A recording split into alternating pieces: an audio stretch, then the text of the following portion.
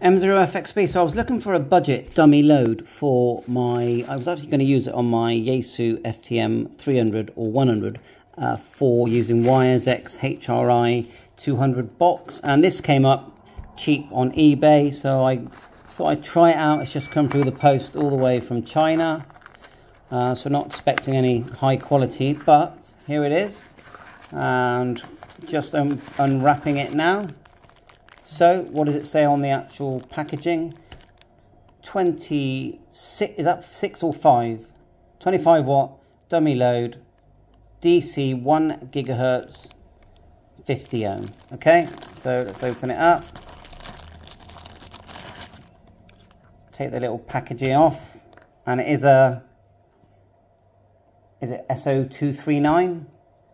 So yeah, actually looks quite good. I mean, it's only going to be running 5 watts through it.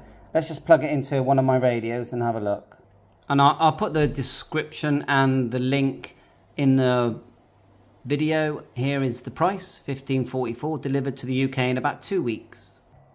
So we get it into my ICOM 7100, and look, and it is screwing on nicely. It doesn't feel bad thread or anything. It's going on quite nicely.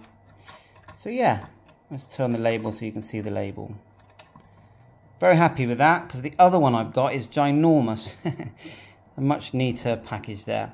So 7.3, and yeah, enjoying having fun with the ICOM 7100 at the moment. Bye for now. Cheers.